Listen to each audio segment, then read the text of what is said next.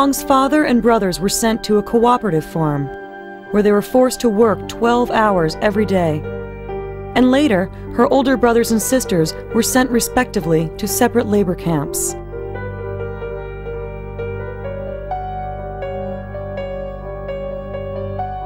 Pol Pot's dark age continued for about 4 years. During this period, over 2 million Cambodians died, victims of forced labor, starvation, disease, and massacres. Loung, a 5-year-old girl, and her family were engulfed by this devastation.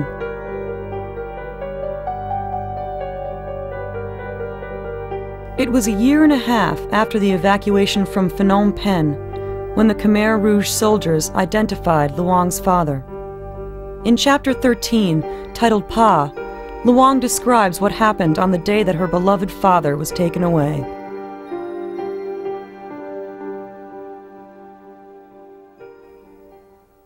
Pa, December 1976. Time passes slowly. We're in the middle of our summer because the air is hot and dry now. The next evening, while sitting with Kim outside the step of our hut, I think how the world is still somehow beautiful even when I feel no joy at being alive within it. It is still dark, and the shimmery sunset of red, gold, and purple over the horizon makes the sky look magical. Maybe there are gods living up there after all. When are they going to come down and bring peace to our land? When I focus my eyes back on earth, I see 2 men in black walking toward us with their rifles casually hanging on their backs. Is your father here? One of them asks. Yes, Kim answers. Pa hears them and comes out of the hut. His body rigid. I can't do this anymore.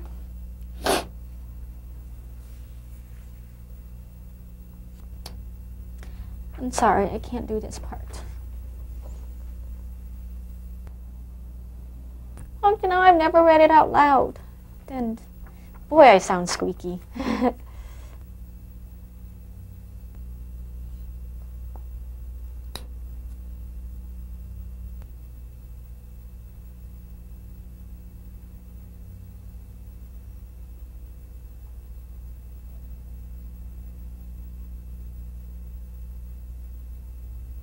I remember that day 2 soldiers came asking for Pa, and as they took him away, I remember this glorious sunset. It was so beautiful, and I watched him walk away with them, and they said that he would come back tomorrow, and he never came back. We found out 3 days later that he was executed. But from that day on, sunsets always sort of made me feel bittersweet. I've never been able to fully enjoy a sunset after that.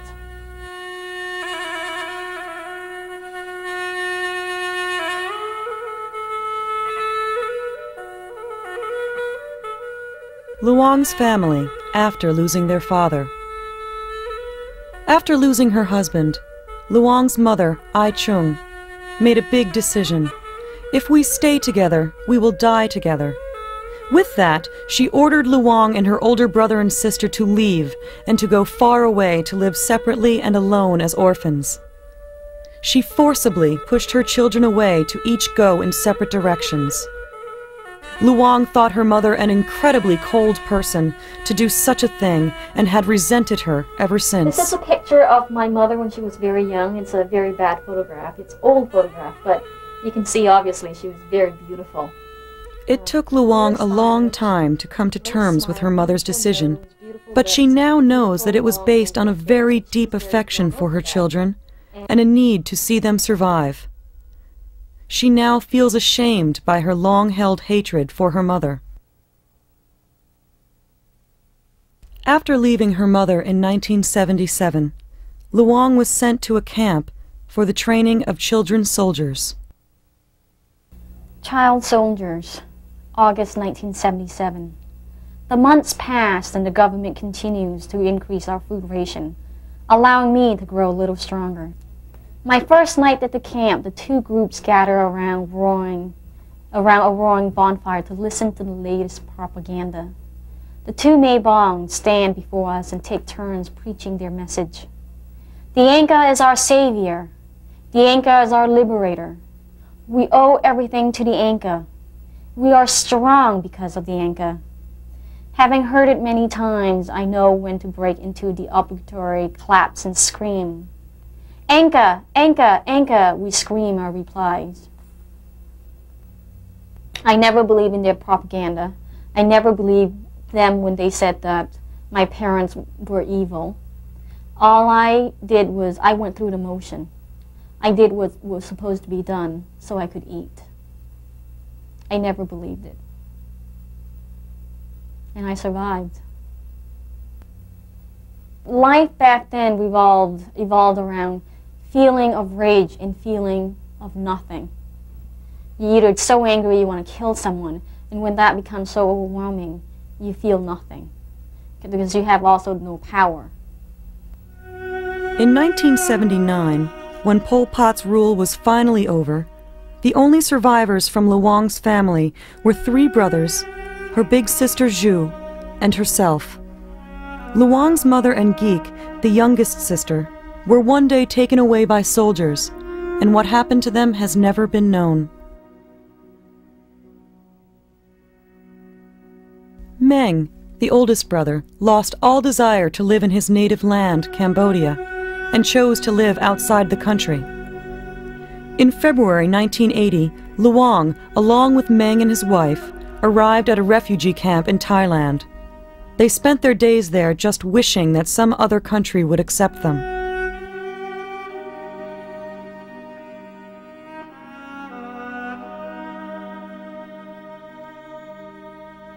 On the cover of the book is a picture of Luong herself, taken at the camp around that time.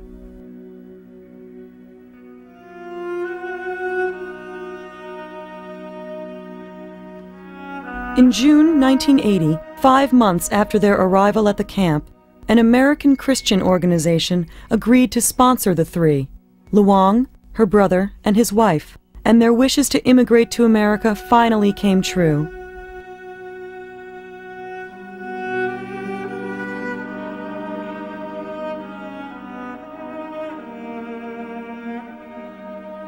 While many of the Cambodian refugees who were sent to America have located on the West Coast, Luong and her brother settled in Burlington, Vermont, in America's Northeast.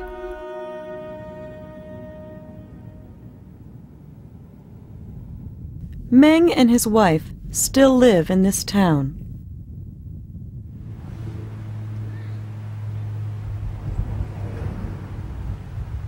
They both work at the factory of a local computer manufacturer. Their two daughters, who were born in America, now go to high school and college.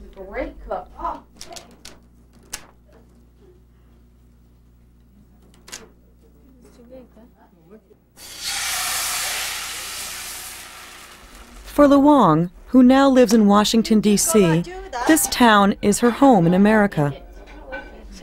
Whenever she returns, Ang, Luong's sister-in-law, welcomes her by cooking her favorite Cambodian foods. Meng's wish to keep a happy family together brings Luong back to this home. Yeah, and the girls and I stayed up talking all night. And Maria had to get up. What time are you up this morning, honey?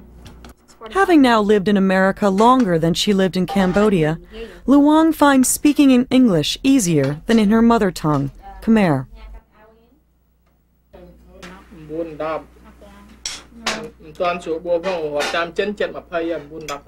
She's accustomed to speaking English with her American-born nieces, and in Khmer with her brother and sister-in-law.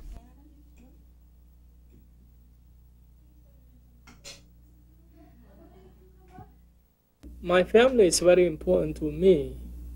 My family is here, a small family, and my two kids, my sister, and they are the most important to me. And since I came here, I work 6-7 days a week, try to support them and save a little bit what I can, and send whatever I left over to my family back home in Cambodia. We were very poor when we first came, and there were things that I wanted that I couldn't have, and we didn't have money to buy.